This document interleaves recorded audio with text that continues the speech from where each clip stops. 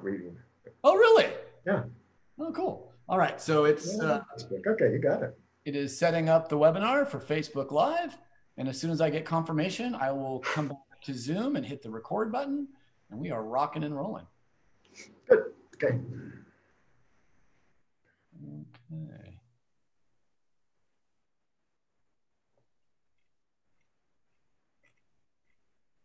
Let's see. There it is. It says we're live now. Perfect. And so I go back to here, and here I hit the record button. Wow. And welcome everybody to Day Drinking with Wes Hagen. How exciting today to have one of my favorite local winemakers and a guy who's probably taught me, even though I was his vineyard manager, he basically has taught me probably more about canopy management and exactly how to make Pinot Noir and Chardonnay perfectly managed for flavor at my previous job at Clopepi. Mr. Ken Brown, welcome, Ken. Wes, a pleasure. Absolutely. Let's get right into it. I might have told you before that the 1989 Santa Barbara County version of the Byron Pinot Noir was actually the first wine that I drank in my late teens, early 20s that actually stopped me in my tracks and made me realize that wine could be special.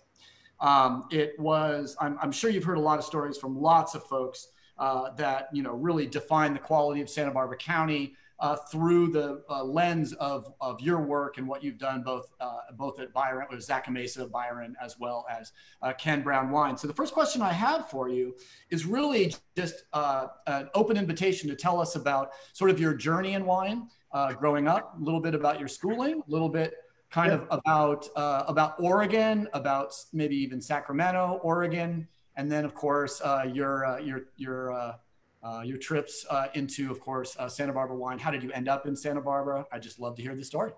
Good. All right. This won't be the condensed version. How many? What do you have? 3 hours? No problem. Okay.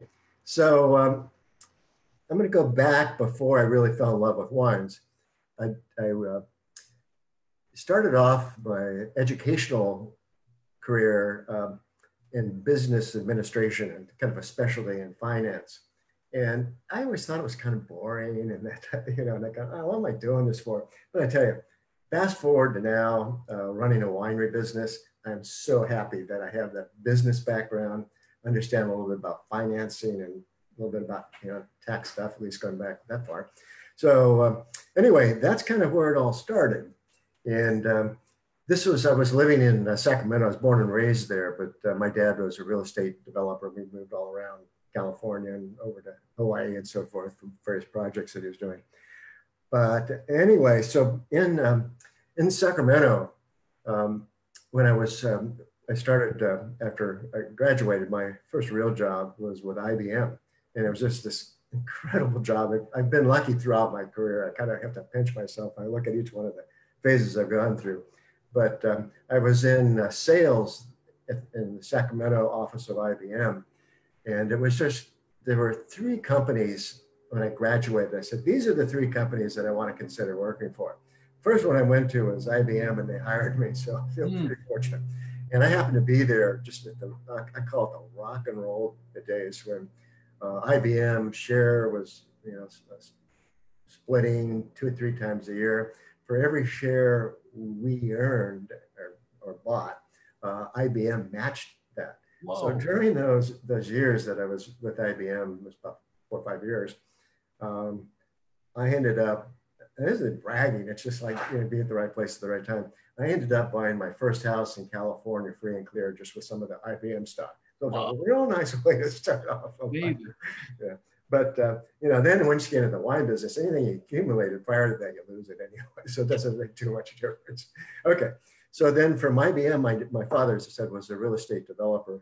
And he wanted me to work with him. And I thought, that'd be a good opportunity. I loved IBM, incredible company.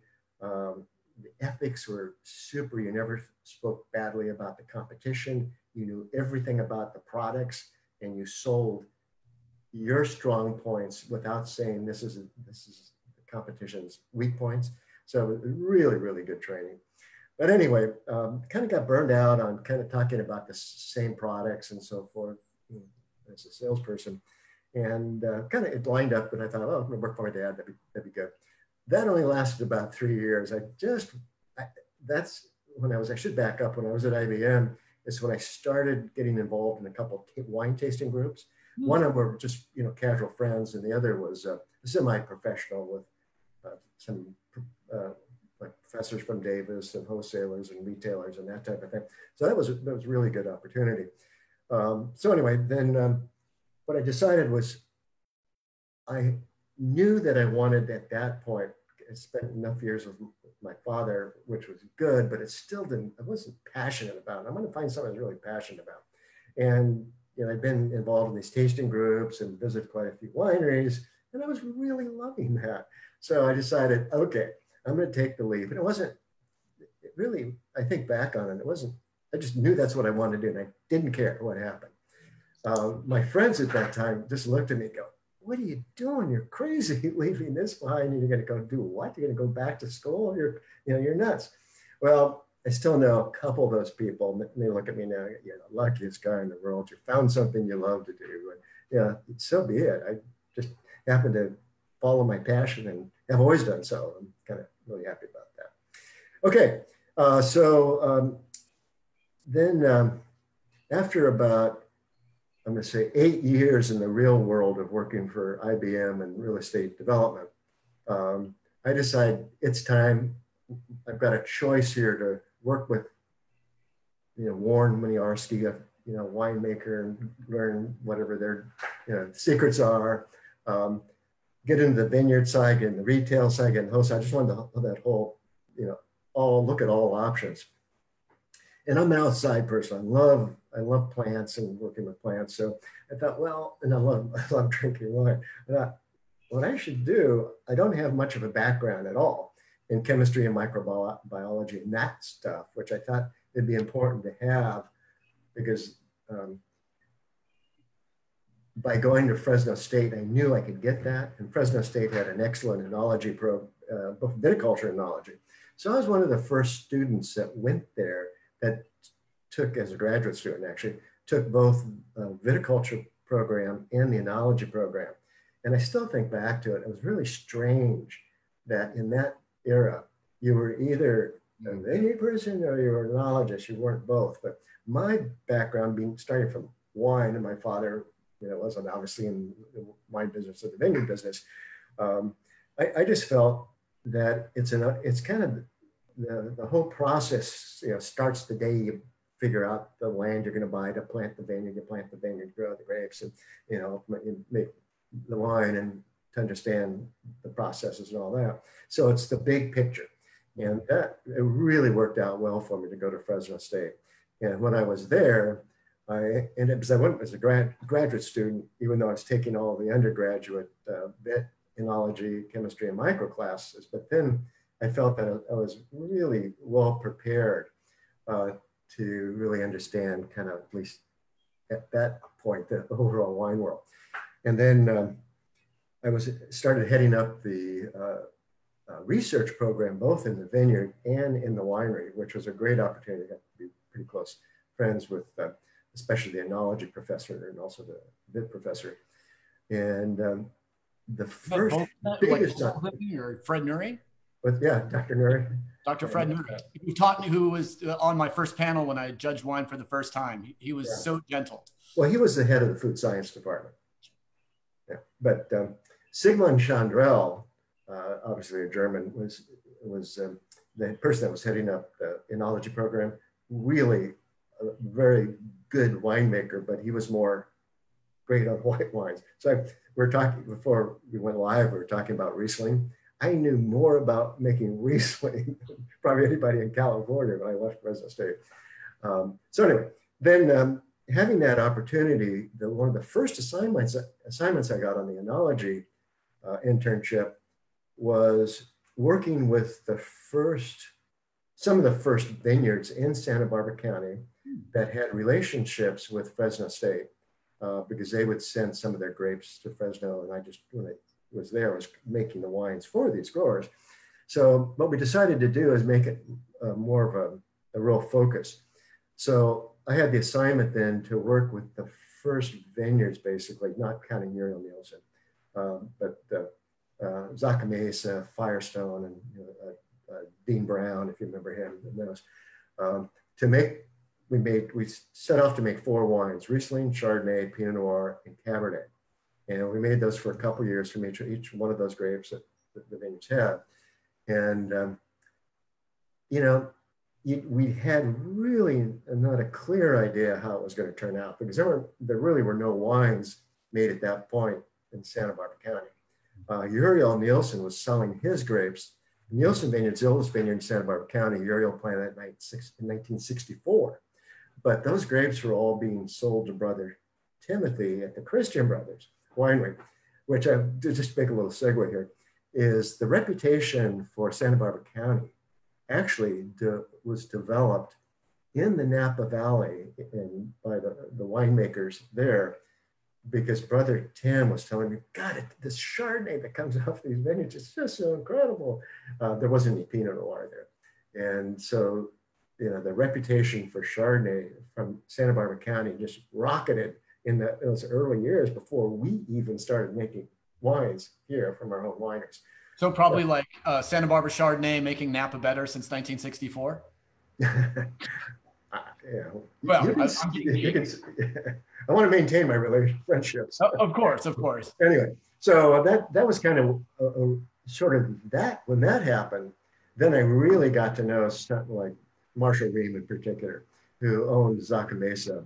He and Dean Brown and some of the other owners of the vineyards I was working with, the wines really turned out nicely, even the first year, which you wouldn't anticipate, because that was the first crop off these young vineyards.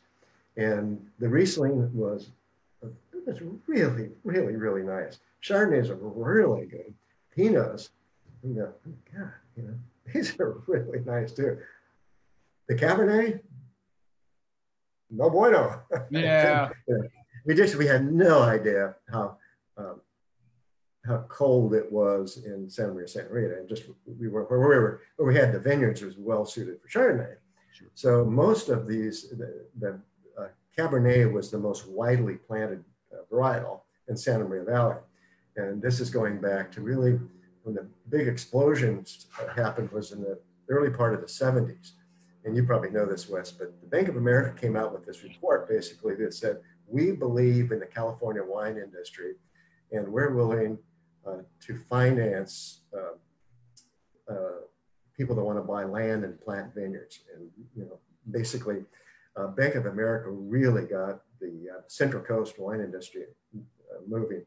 And most of the investors that were buying the land and planting vineyards and working with the B of A money were really big insurance companies. So B of A was pretty good shape. There was Aetna, Prudential, and those. So it was an interesting way how we started off, but we started off with big developments, you know, rather than the small and what we see now in mostly in Santa Rita Hills.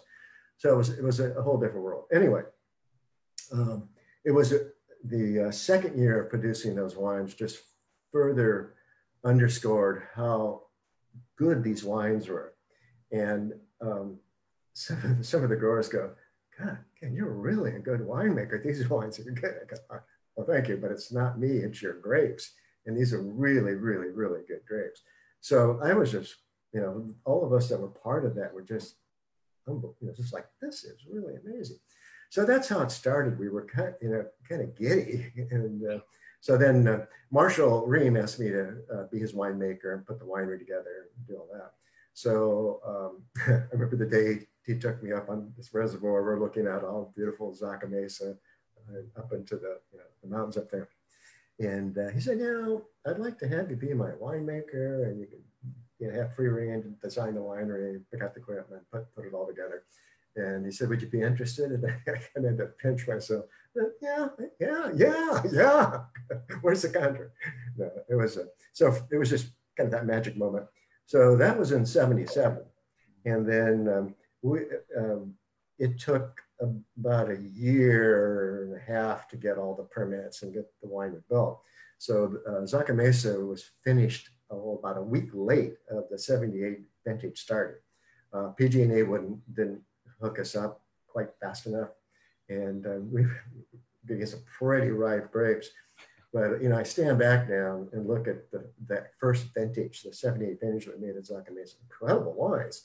Part of the reason was this young green winemaker wasn't getting too anxious and picking the grapes too early. They were fully developed, just amazing wines, pretty incredible.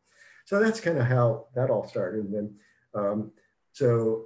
I started then in 1977 with Zaca Mesa, and at that point, Zaca Mesa was making their wines at the Monterey Vineyard, or the Monterey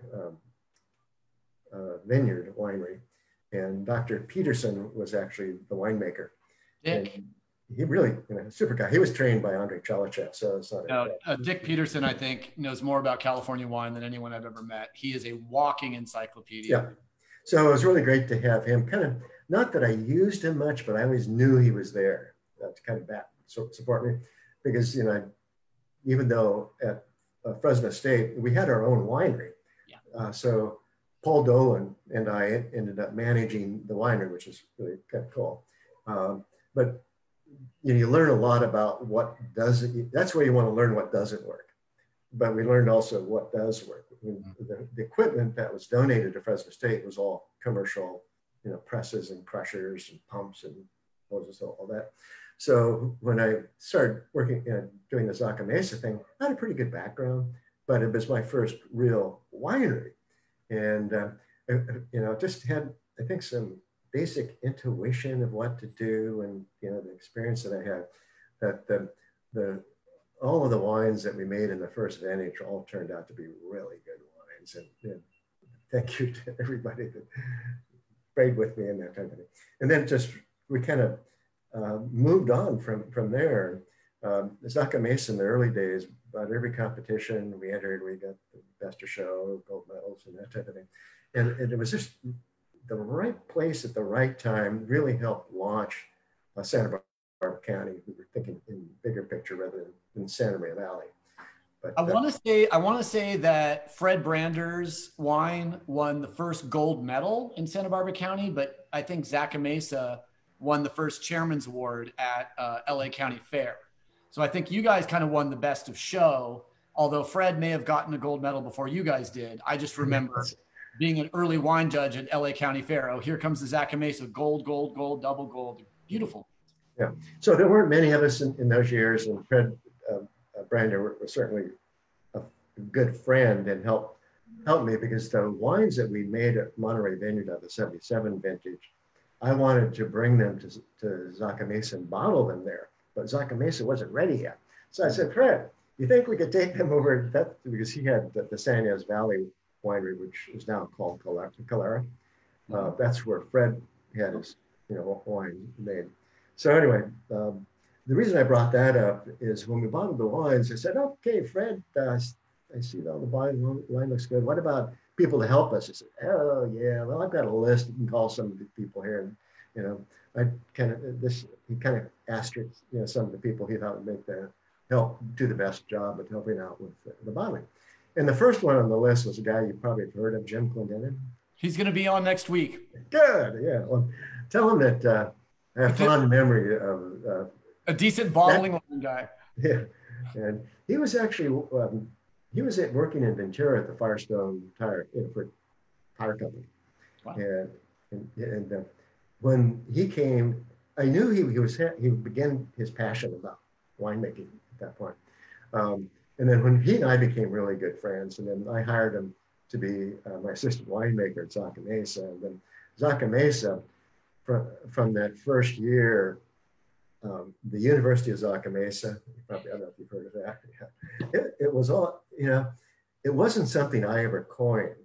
But when I hired somebody, I did not have any interest in seeing their resume. I didn't want to see it. I wanted to talk to them and, one-on-one. And when that person start talking about, why do you like wine? What do you know about wine? And they start talking, they kind of just, rise up and you can see the excitement and enthusiasm. Okay, you see that's what it takes for people to get turned on, have the endurance to be able to work the long hours during harvest and that type of thing. So then Bob Lindquist was part of that. Adam Tolmack, Lane Tanner, you know, I've mentored, I don't know, about 30, people over the years who've gone on to be winemakers that have their own wineries. So that's one thing I'm really proud about. And whenever I could tell somebody that was my assistant winemaker, it's usually what happens is you kind of see him walking up and he said, Ken, I'd like to talk to you. You know right then what the conversation's about. But every one of those people, when they were kind of like saying, I'm really sorry. I said, don't be. That's a great opportunity for you. Congratulations. I'm happy you're getting that job. I always felt good about people being able to, use the launch pad as Zaca Mesa and move up in their career. So that was a good place to be at a great time to be there. So. Absolutely. Transition to Byron? Yes. So Zaca Mesa, we had the board of directors was an amazing board. It was there was a photo on the front of the, before Marvin Shanken owned the Wine Spectator, it was owned by Bob, help me here. Anyway, it was like a tabloid. Okay. And on the front was the picture of the Zaca Mesa board of directors, and the caption was the Dream Board. Well, the Dream Board consisted, Marshall had been just retired as executive vice president of Atlantic Richfield. Well, all of his buddies were the presidents and CEOs of all the big oil companies. So on that board were just incredible who's who in the oil business. And the only person that wasn't in the oil business was John Cushman, who happens to be the only person that was part of that that's still there and now owns Zaca Mesa. But of course, his fame and fortune is in real estate development. He's national company. So it was an incredible board, but as you might expect, with the power of those people, lots of ego, and that it's really hard to get things moving forward without a lot of debate and that sort of thing. So one thing led to another, and Zaca Mesa, just everybody wanted to grow it and grow it. I tried to design the winery so it wouldn't be very easy to expand because I knew they wanted to do that. I was partly right. But so it got to the point where I was asked to go out and find other production sites so we could increase the production of Zaca Mesa. And there weren't many other options. Some of these places I looked at in Monterey and so forth had dirt floors and just not the place you want to make wine. So we ended up having one good relationship that worked out for a while, actually in Santa Maria with a person that owned a vineyard in the Santa Maria Valley, just had started a winery. But so Dale Hampton, I think you know Dale Hampton. Dale's, a longtime friend. He was always my go-to guy with any, kind of vineyard questions for first part. But he had a friend who wanted to get a permit to build a winery on his property. And his name is John Donovan. And so Dale and John and I put the presentation together to the Santa Barbara County Planning Commission and all that stuff.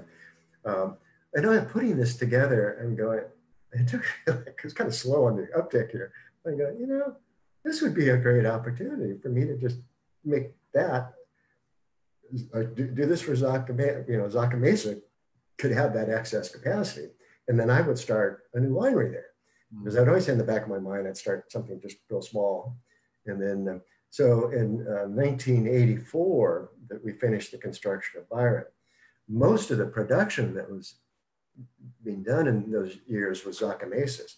But that's when I also started the Byron brand. And I think we started with 800 cases or something like that. And then that just grew and grew and grew. And that was, it was totally open with Zaca Mesa. They knew what I was doing. They were grateful that I was doing this. So they had the capacity. They knew I was there taking care of it. So I was the winemaker for Zaca Mesa and also for their expansion project there. So I lived in San Ynez Valley, and I drive by Zaca Mesa, write the work orders, meet with the crew, get them started, and then spend the rest of the day at Byron, work on the wines, and then come back late afternoon, sign off on the work orders and make sure we know where everybody was, and that type of thing. So that went on for a couple of years, but it really worked well. And then, one thing led to another. Kind of Zaca Mesa, and some might say maybe grew a little bit too fast, as some wineries have a tendency to do.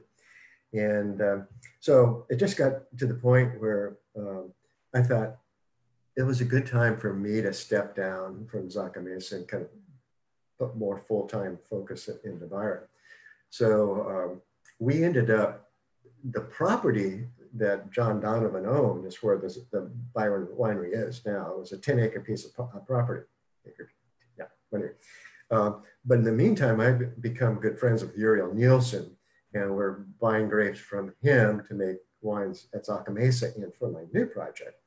And Uriel Uriel's one of the sweetest guys you've ever met. I don't know if you ever had a chance to meet him. Uriel, again, was planted the first vineyard, the Nielsen vineyard in Santa Barbara County. It's a historic vineyard. The first one was planted in 1964.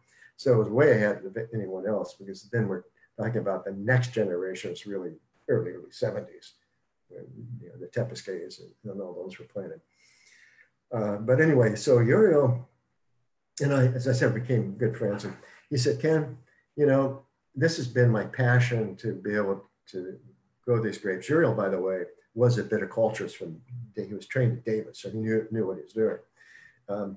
But he decided that it was time he was getting on in years, and he decided he wanted to sell it. But he said, Ken, I'm going to make you an offer you're not going to be able to refuse. And I go, what do you mean? He said, it's time for me to sell the vineyard. I know you've made great wines, and I want my vineyard to go into good hands. And I'd love it if you'd be able to buy it. And I said, well, what are you asking? And it was just like, oh my God. When he said that, I said, are you sure? And he said, absolutely. And I said, done. So we ended up, he gave us, what he said is, you're not going to be able to refuse it. He was right. So it was just the kind of, another hugely lucky break in my career. So anyway, we had a partnership at Byron. We brought another partner in. It was Dale Hampton and one other partner, and then brought the fourth partner in actually. And that's when we decided to expand the Byron winery. So we went from being able to produce about 8,000 cases to about 20,000 with the expansion. And so anyway, then what happened is we're getting still really good reviews, and the people that ended up buying Tepesca was sold. Half of the east half, which was the half that was by Byron Winery and the Nielsen Vineyard, was sold to the Mondavi family. And then the west half was sold to the Jackson family. And then they did Cambria. And then, I won't spend too much time on this, but long story short is, so Tim and I decided we wanted to link up somehow together. And I didn't want to be a partner because their wealth far exceeded mine, and you need partnerships work better if there's good balance. So I said, I really think the Mondavi family at that point, they're just, Robert was, just the leader, the company was leader in viticulture and enology, marketing, branding. At that point in time, they were the leader in almost everything. And so I thought, well, why don't, tell you what, Tim, if you're interested in buying, we'd be interested in selling. So it kind of got to that point, and that's how we ended up selling to them. So lock, stock, and all the barrels. So, yeah. And that was January 25th, 1990. I think escrow closed at about 1:37 in the afternoon, if I remember right. But anyway, so that, we didn't have to sell, but I wouldn't have sold to any other family. I know Tim, and I knew Robert, and I just felt it was going to be really a good relationship. And it really did work out all through, the 90s. It was just, everything was great. We built the new winery in the vineyard. It's a total gravity winery, which was really designed for Pinot Noir, but you could do anything there. Finished that in 97. But then if you remember, the dot-com crash hit kind of at the end of the 90s. And I didn't say this, Mondavi went public in 93. And that's why we could do a lot. We had this public money to work with. So it was a wonderful time to be there. Was able to do a lot of research in the vineyards, plant any varietals, rootstock. It really worked out. A lot of row direction, rootstock clone, trellis design, figured out in Santa Maria Valley, especially for Pinot Noir, what the best of all those were. And the person that was heading up our research program was Clarissa Guffey, who was the assistant winemaker at Firestone, and hired her the same day that I hired my enologist, who his name, of course, is Jonathan Nagy. You may know the story. But both of them about the same age, single, both love wine. And I drove them around when they first started that day. And I said, okay, I want you guys to spend time in the vineyard. I want you to get to be familiar with the pattern of the evolution of each one of these blocks. And it was a pretty big vineyard. So they were happy to do that. And after a couple of months, I'm like, these guys are sure spending a lot of time out in the vineyard. This is great, boy. So anyway, long story short, on my resume, I'm not only a winemaker, but I'm a matchmaker because I got married. And perhaps the godfather. Yeah, and then I have the sweetest daughter. So they're just some of the most wonderful people I've ever met. It's a pleasure to work with them. But that was just a wonderful time to be there. Had, great crew and a lot of work. We did a lot with the research program, but Mondavi never said no. So sure. I said, go, go, go. Anyway. What do you think, as far as the transition into the Ken Brown wines, is there anything that you weren't able to do at Byron that you were able to do at Ken Brown, or is the Ken Brown transition just another chapter of doing what you've always done in your winemaking? I'm thirsty. Oh yeah, let's do it. Let's put some 2017 Ken Brown Pinot Noir. Oh, hey, look, did you pour it into this glass? Oh, I already have some. Appellated. I hope. Day drinking. Don't stand on ceremony. If you feel like drinking, get it on. I will not hesitate. Cheers. My good buddy, Wes Hagen.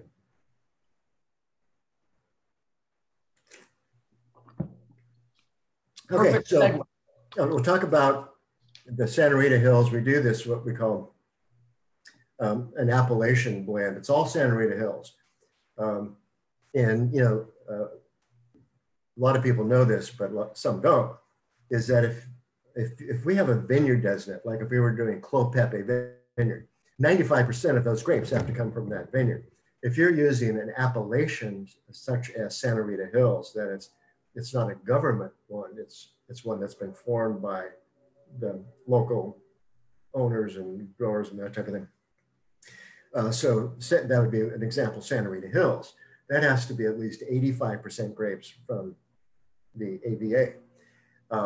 If you're a county, if you call it Santa Barbara County, it depends on whether your vintage dating needs or not, but we always said vintage. It has to be 75% it has to be 75% from Santa Barbara County. Sure. So early on I found that once I started getting interested in and started Ken Brown wines, because even though Byron was just a perfect place to be, same thing happened at Zaca Mesa for me, and I'm speaking to me personally. I never viewed having a large winery. That was more of the personal hands-on and kind of want to know each vine and each barrel and that type of thing. So I just, that's kind of why I fell into it, but started Byron Winery is Zaca Mesa got pretty close to 90,000 cases and on. But that was a good time to make my break. And then kind of the same thing happened at Byron, and they're just very successful, but they got up to about that same amount of cases, but then the .com crash hit. And since they went public, when the stock market tanked, it's virtually impossible. It's impossible for anybody to be able to raise prices and have your stock continue to go up during a recession. So it's not going to happen. So then which is what you do for as a public company responsible to the shareholders, you have to figure out ways to optimize your margins and profits. So you cut back in your expenses. Well, I wasn't real happy with some of the things they were asking us to cut back. I understood why, but it just wasn't what I wanted when it was from the vineyard standpoint and the winery standpoint. And I gotta say, my good buddy Tim and I were kind of on the same page. Tim, last name was Bandavi. He couldn't believe my last name wasn't Bandavi. So I did. It was, it was a tough decision on my part because I was very happy with the whole situation. If the .com crash hadn't happened, I probably would have still been there because it just got tough on everybody. And when I announced to Tim that I was going to go start my own winery all over again, so, oh, you're breaking my heart. So anyway, so we started, we don't have partners in Ken Brown, it's just my wife and myself. So when I was still at Zaca Mesa, we started with the 03 vintage and the 04 vintage, but were made at Byron. Okay. So then my agreement with Mondavi was that once I released wines, I would step down because you can't wear the Byron hat and then turn around and have the Ken Brown. See, Byron's not on the back anymore. Okay. So anyway, so we started off, the Ken Brown brand started off actually quite small. We started off 3,000 cases such as that, but it was all focused on Santa Rita Hills primarily. I was still getting some Pinot Noir from Bienesito and from Byron. And we made a blend every year that we called the Santa Barbara Blend under the Ken Brown brand. Well, the problem was, over half of that was Santa Rita Hills, which is pretty expensive, a little more expensive, generally speaking, than Santa Maria Pinot Noir. So we had terrible margins on that. And the blend was great, but I'm going, we have to call it Santa Barbara County if we're going to make the blend between the two AVAs. So we actually got to the point where I just felt that from a sustainability standpoint for Ken Brown brand, we had to end up dropping Santa Barbara County and kind of then making I don't want to say our lowest price wine. Entry. The Santa Rita Hills. So this is our in the blend. It's always a blend. It's never the same in any one year. But what we're not doing is buying inexpensive grapes, which a lot of people would do with their low end, or buy bulk wine. We work with the best vineyards, and I wish we still work with Clos Pepe, but that's another story. Anyway, so this is a blend. I'm going to go to my notes here briefly. So this is 50% Rio Vista. Rio Vista is always a vineyard that I want to be a core of our Santa Rita Hills, because we're going to bottle it about at 10, 11 months in barrel before the next vintage. And Santa Rita Hills, generally speaking, have quite a bit of structure to them. So a lot of times you need a little bit more time in barrel, but if you've got Rio Vista's at the far east end, so it'd be called the warmer end, I call it the less cold or the cool end. But the Rio Vista Pinots are just very beautiful, rich, opulent style of Pinots.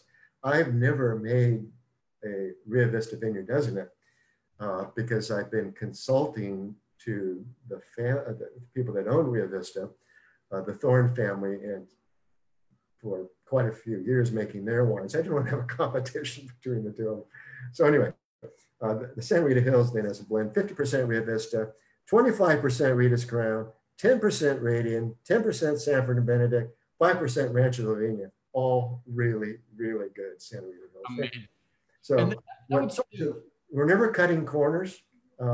This isn't a big profit line. Margins are, we don't lose money on it, but we don't make a lot of money. This is our largest production. Ken Brown brand, as I said, we started off with over 3,000 cases, got up to about 4,000 or 5,000. We're the only brand, I think, that can brag that everybody says, well, we've grown from 3,000 to 50,000 or whatever. I'm proud to say we have reduced our production from over 4,000 cases to about 2,500 cases. And that's all we want to do.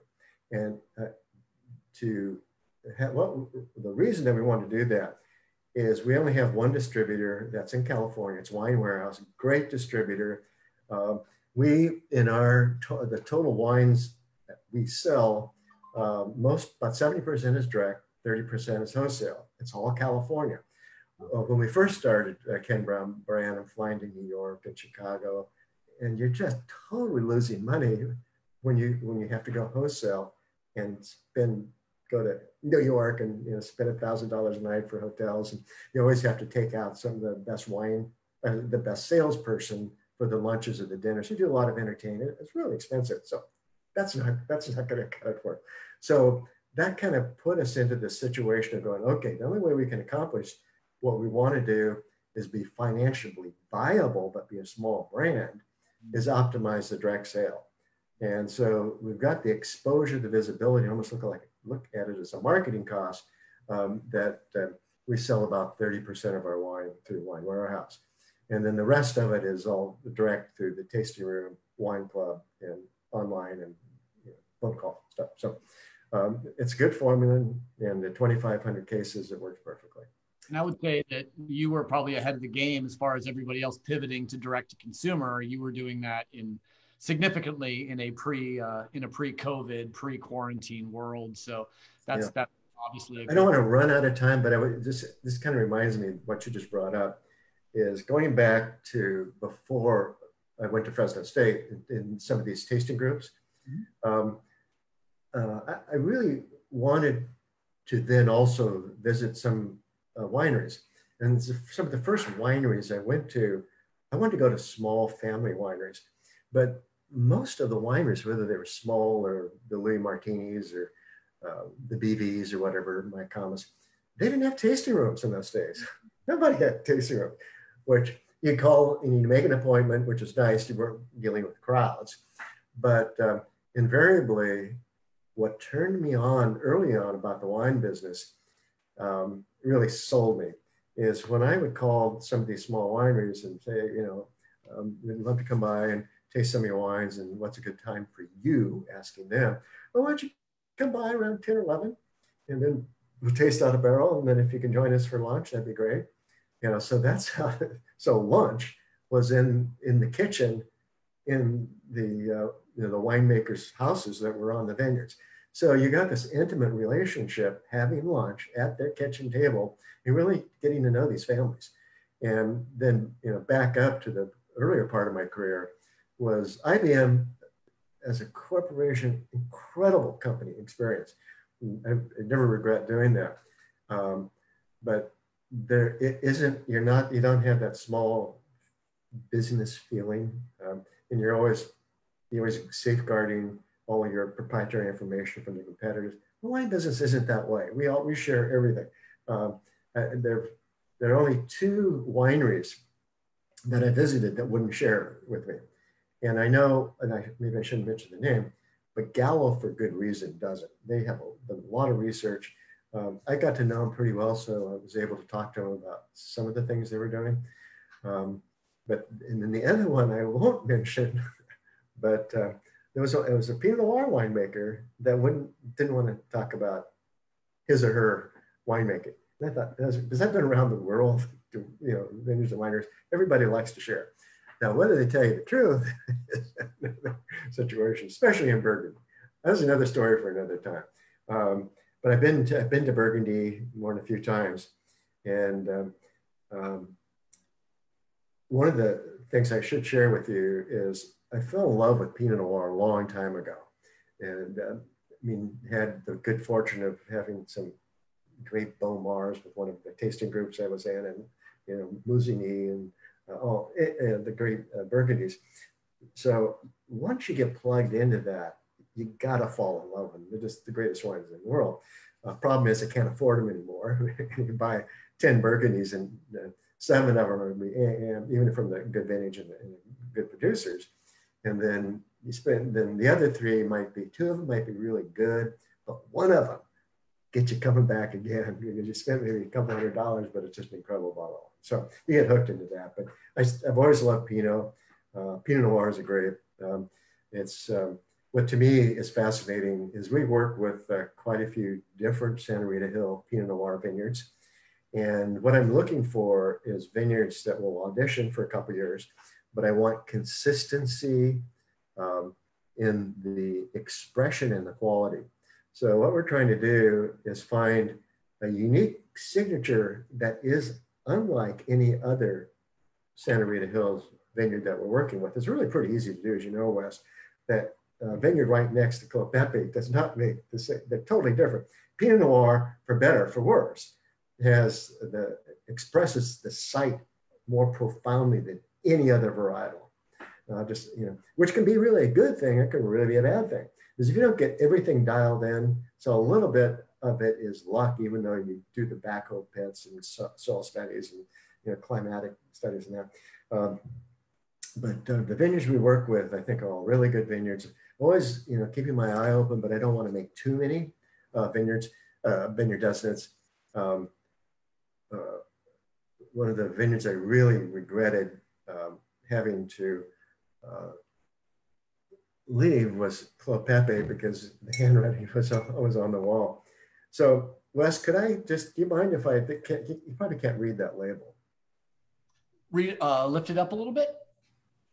A little higher, a little higher, a little higher. Oh yeah, there. Oh man. You mind if I take a sip? So let me give you 2 minutes, basically. Then I'm going to ask you a couple. Okay. Good. Sure. Okay. First of all, so we did in 2005. I came together with 13 other collectors, and in Long Beach, California, we tasted 78 different Clopepe wines from 10 different vintages from 8 different producers. We all talked about, we had most wines that were ever made from Clopepe, and then we talked about style, the estate wines, Siduri, AP Vin, your wines, Brewer Clifton, you name it. The folks that made Clopepe, there was consensus that your wines, the Clopepe Vineyard Designates from Ken Brown, won the idea who was making a wine that shows the expression of the vineyard the most accurately. You were number 1, Siduri was number 2. Interestingly, that you both worked very closely with Jackson family at one point or another. But I found that fascinating, that I thought that your focus, and you know me, anytime you would come out to the vineyard to do a little walk around and see what was going on and ride me a little bit to get the cultural practices done a little faster than perhaps some of the other sections, I think was profound, because anytime I walked the vineyard with you, I learned something. So I really appreciate that. And speaking of learning about viticulture, I would say, as far as any winemaker I've worked with, except maybe Adam Tolmack, you've probably taught me more about my own vineyard management. We've got a lot of people who watch the show who are home winemakers and home viticulturists. If you were going to say this is going to be really tough to compact into a minute or two, if you had one piece of advice for a home wine grower and one piece of advice for a home winemaker, what would you suggest to them? Well, Dr. Peterson, I asked him that question way back when, and the answer I thought was a little strange. I really had to think about it. He said, be particular. Like, okay. And that's always resonated in my mind. And so, but it's part of my nature. I spend a lot of time in the vineyards, as you know, but I have to, because I want to see how the vineyard, each vineyard is evolving through this year of its life, because it's important. Because when you get down to the time that you're starting to pick all your vineyards, and Santa Rita Hills, fortunately, they'll be spread out by about 30 days, but you've got to be on your toes to know which one is probably going to crash a little bit earlier, just because you've kind of been in to see the vineyard, every week to see what's happening to it. So just, you know a lot about the vineyard before you bring the grapes into the winery. And that's, in my experience, that's been crucial. So spend time, be particular, focus, be particular. The focus is a big part. When I'm in the vineyard, I'm really looking at the vines and how everything's shaping up. And then same is true at the winery side, is I think some people will ask me, so what do you do when all the grapes are picked, all the wines are bottled, and, you finally got everything tucked away. Well, this isn't the answer that most people want to hear, but more often than not, when that couple of weeks happens, it's usually right around the holidays,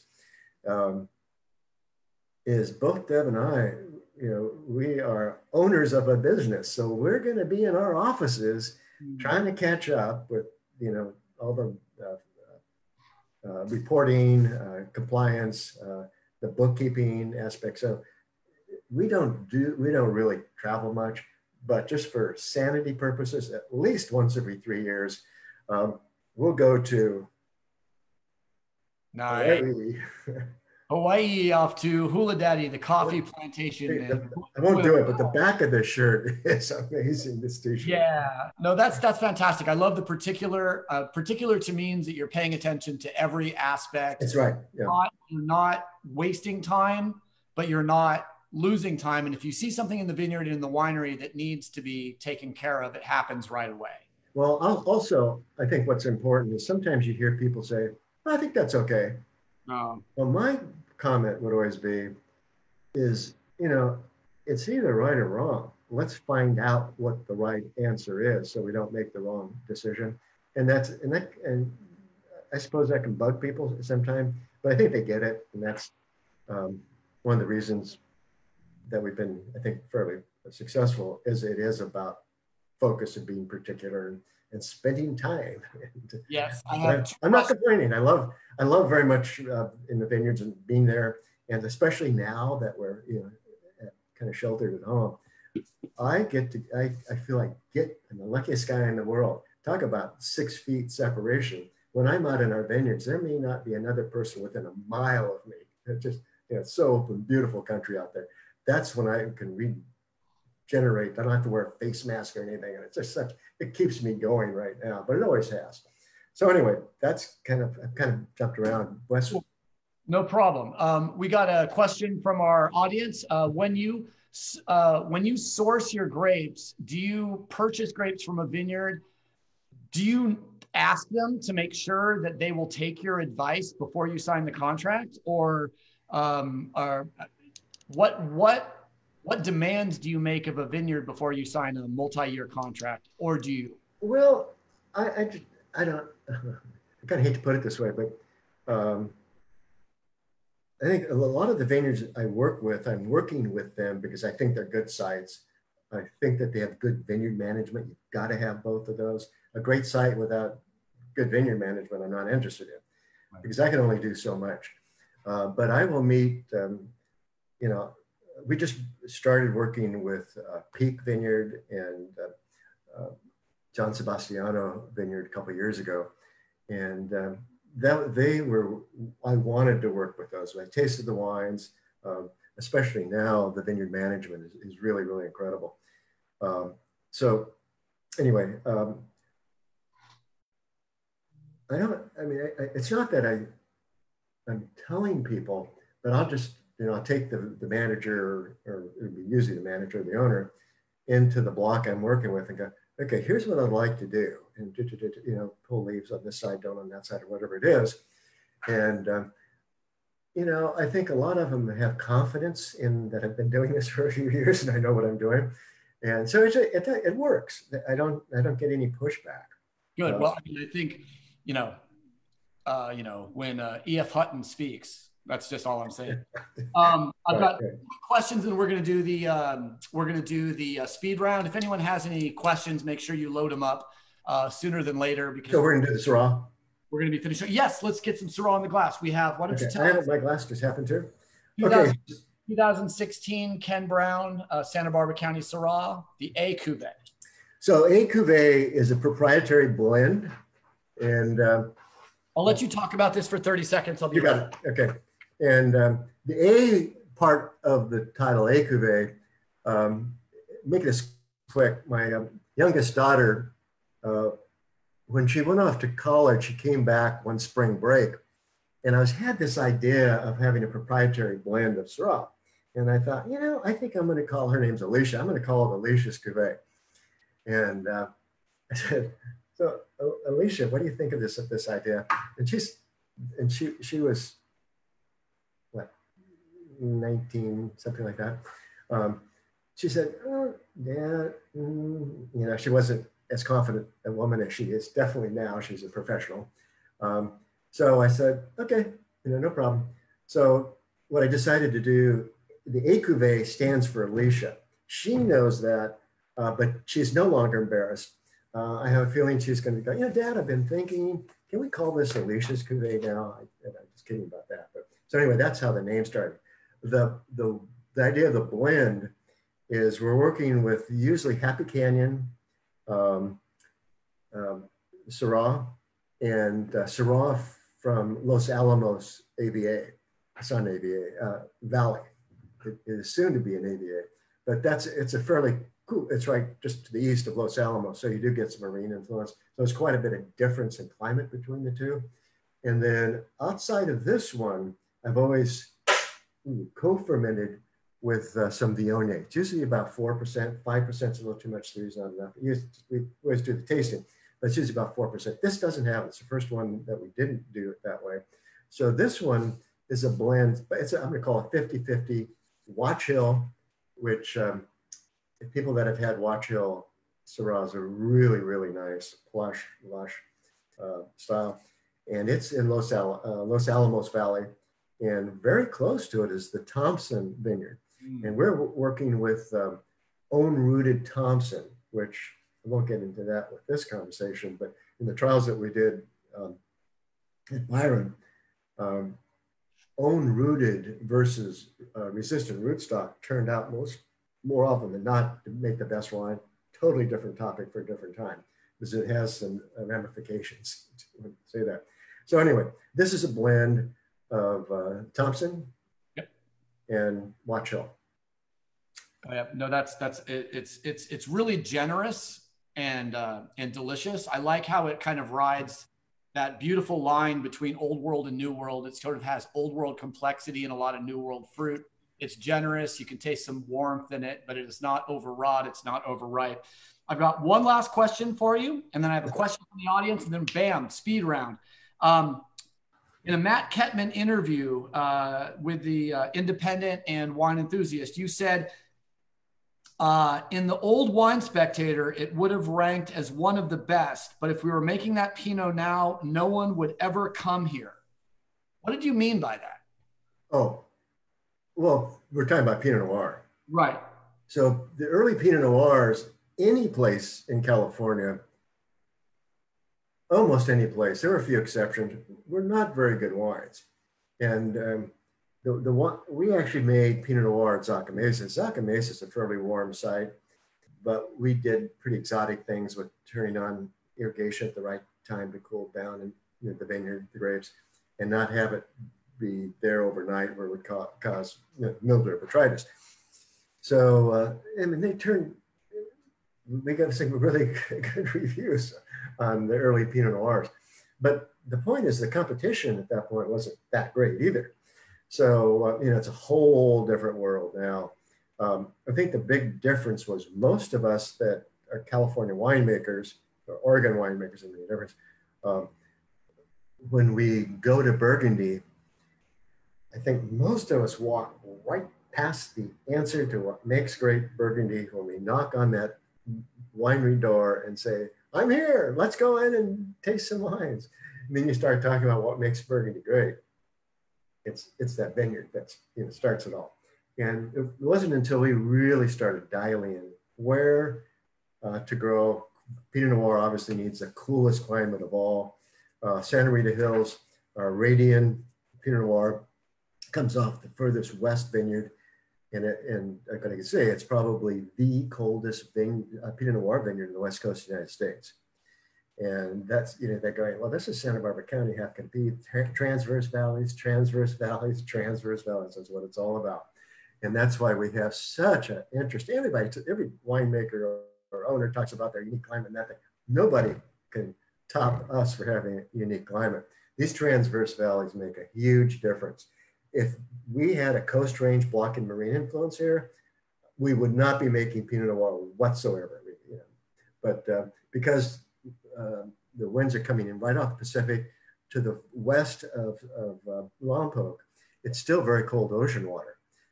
So we don't start, if you're up in Occidental in parts of Oregon, you can plant on the first ridge next to the Pacific Ocean. But those ridges are all going east-west. They aren't directly open to the ocean. So it is here that we are planting, the furthest west vineyard is still east of Lompoc. So we're still 12 miles or 15 miles from the ocean. And it's not for any other reason that we know if we go too much further west, we won't have enough heat units to ripen Pinot Noir even in a warm year when we get that far west. So we're tiptoeing there. I think there are some vineyards for the future that can be planted a little bit further west than we're planting now. But I will have to say that we're perfectly positioned for global warming. We can get as cold as we want. It's fantastic to see that there's so many great quality Pinot Noirs that are coming out, even in a post-sideways world. We're still kind of finding our way, but I think, the quality of Pinot Noir has never been better, and quality of wine has never been better. We're certainly in a golden age. So I want to thank Wes too. We've been friends for a long time, and I will say that one of the unique pleasures was when you and your parents would invite the wineries over to your place to meet with your wine club and run the pool area, and everybody have their own table and be able to taste their wines. That was really nice of you to do that. It was Robert Parker said I made some of the least impressive wines out of our vineyard, so I had to figure out what you guys were doing. So it was just I had a great question really quick from someone in the audience, and this is probably an easy one to answer. Outside of Santa Barbara, outside of Burgundy, where do you like to drink Pinot Noir? What AVA would probably? Well, I'm going to default to Oregon because I've done. When we sold Byron Winery, we actually bought 75 acres up in the Willamette Valley, and I had that just in case it didn't work out with the Monavis. I kind of figured it would. It did, so we ended up selling it. But I spent a lot of time in the vineyards and wineries in the Willamette Valley. Know a lot of people there, and we came close to setting up shop in the Willamette Valley. I love the people, great wines, but you have too much from a business standpoint, from a business plan. When you've got 2 out of 10 or whatever vintages that aren't good because you got rain at the wrong time, it's on the same parallel as Burgundy, so it makes great wine, but you can also have really not so great of vintages. And I had enough experience here that I'm going, hey, we've got great vineyards. We have incredible continuity, vintage after vintage. We're not, the jet stream isn't falling this far when we still have grapes on the vines as fall this far west. So we typically don't get much rain at all. Our rainy season, when it starts, is usually January, February, March. So we picked the grapes months ago. So one thing that I like to bring up, what a lot of people don't, is one of the reasons that I think there's so much interest in our wines is almost every vintage. They're going to be a little bit different, but we don't have those really off vintages. So when you buy a bottle of Pinot Noir or whatever from Santa Rita Hills or Syrah from Happy Canyon, you're going to have a good wine because you didn't get the problems of bad weather. Okay. It's going to be one AVA within the Willamette Valley. Would you call one out that makes your favorite Pinot?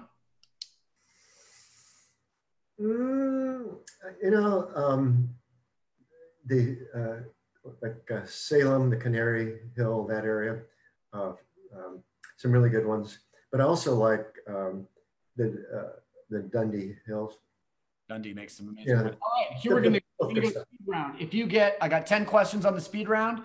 Just come say whatever comes into your head quick. These are just one-word answers generally. And if is this to the audience, not to me?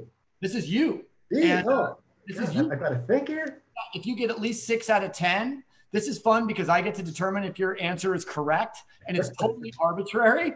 Okay. Part of it is from my study and my knowledge of Ken Brown as a man. So here we go. As long as you get 6 out of 10, you win free beer, and at least one of those beers will be Pliny the Elder. If I don't, what do I lose?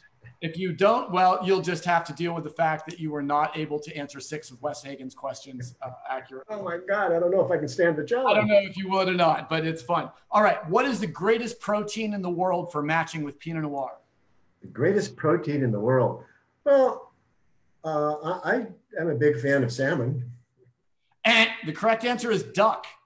Oh, well, Because you said duck is yeah. protein in an interview. What's that?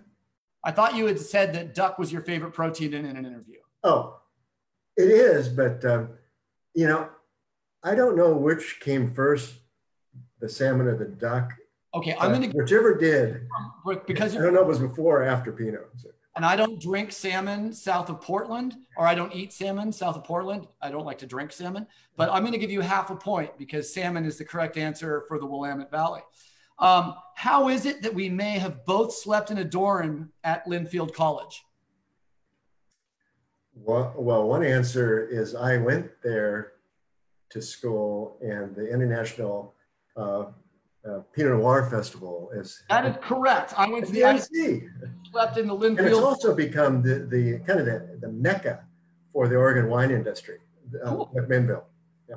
Who was the first winemaker to introduce Pinot Gris, Pinot Blanc, and Syrah to Santa Barbara County?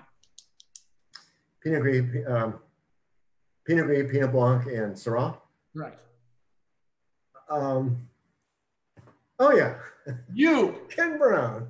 Correct. Wow. You can only keep one grape variety in Santa Maria Valley and one in Santa Rita Hills. Why are the same? And, what would you can only keep one grape in Santa Maria and one grape in Santa Rita Hills. Same grape, different grapes. What would you choose? Oh, for me, it'd be Pinot Noir on both. Pinot Noir on both.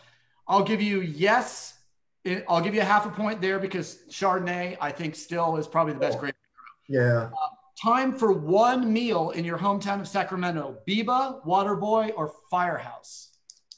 Biba. Absolutely correct. I missed Biba already. I do. Finish the sentence. A perfect Pinot Noir should be. A perfect Pinot Noir. It should be like, Wes, I think, knows what this is, but this was not available for anybody to purchase. And I hope people had a chance to purchase the 17 Santa Rita and 16A Cuvée. But this wine that I am drinking, I couldn't help myself. I have so much respect for Wes and the experience that I had at Clos Pepe. This in my glass, Wes, I wish arms were longer. Actually, a taste. This is the 2012 Clos Pepe Pinot Noir. So this is what it looks like. And I want to tell you, you probably have some of your Clos Pepe 12s. They're just gorgeous wines still. They're tasting really nice now. I will go ahead and give you full credit for that for my own narcissism. So thank you. Okay. Who did the most for California wine? Robert Parker, Robert Mondavi, Andre Telechev, Clark Smith, or Agustin Harasthi? Geez, depends on what, Andre Telechev from a winemaking standpoint, it has to be. Robert Mondavi from a marketing and making California wines known on the table, the dinner tables of the world. That was his mission. And he did a pretty darn good job of that. I'd say Parker got a lot of California wine in people's mouths too, but Telechev was my Parker didn't have a lot of international friends. Better wine movie: Sideways, Bottle Shock, or French Kiss? French Kiss. I'm going to give you half on that. I would have also accepted Bottle Shock. Sideways did for Santa Barbara Pinot what the Soviet Union did for socialism. What's more important in a marriage, honesty or willingness? I'm going to say honesty. My wife agrees, which means you get a full point. And the last question, you've got 1, 2, 3, 4, 5. You're already in, so this doesn't even matter, but it is important.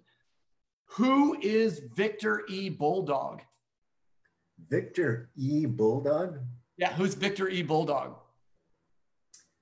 Well, when I think of Bulldog, I think of Don, who developed the Bulldog pump, but I don't think that's what you're referring to. I'll give you one more chance. Victor E. Bulldog? Yep. Victor E. Bulldog. Well, I knew some of your dogs, and I don't recall any of them were No, Victor. it's lucky you already had 6 points. Victor E. Bulldog is the current mascot of Cal State Fresno. Oh, Victor? Victor I knew it was a I don't know where bulldog. Victor came from, but that's about it. Oh, come on.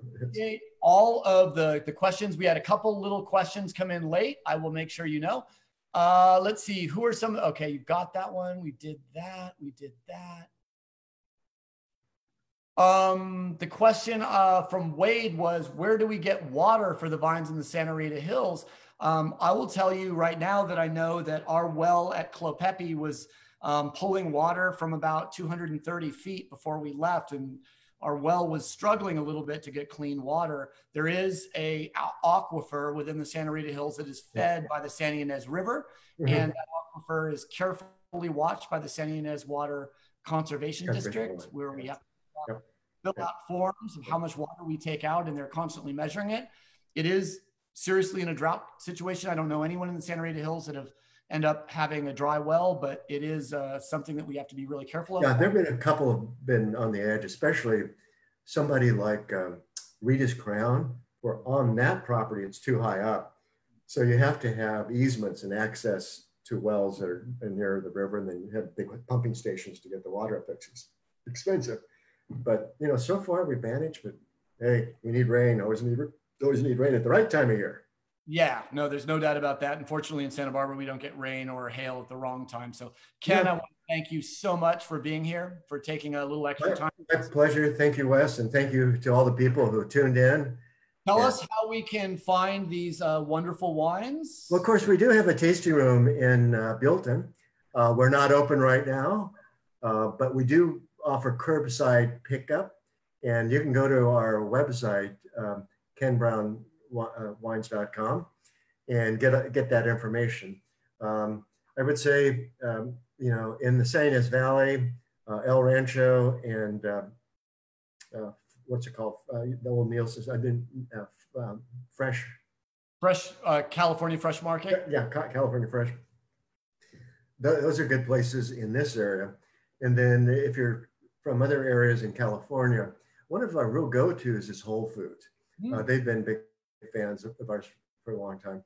We're not big enough to be in the big, you know, distribution outlets, but usually we can find our wines in the smaller high-end retailers. But again, we sell so much of our wine direct.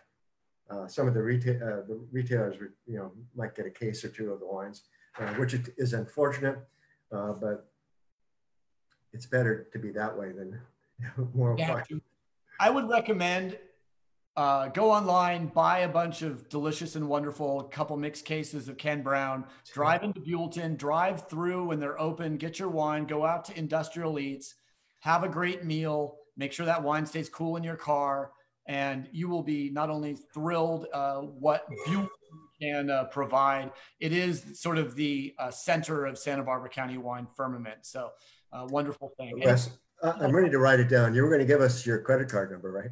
Yes, it starts with 5709 and ends with 6309 or something. I don't know, but whatever you want to do, it's obviously support Santa Barbara wine. Obviously, thanks so much to Ken.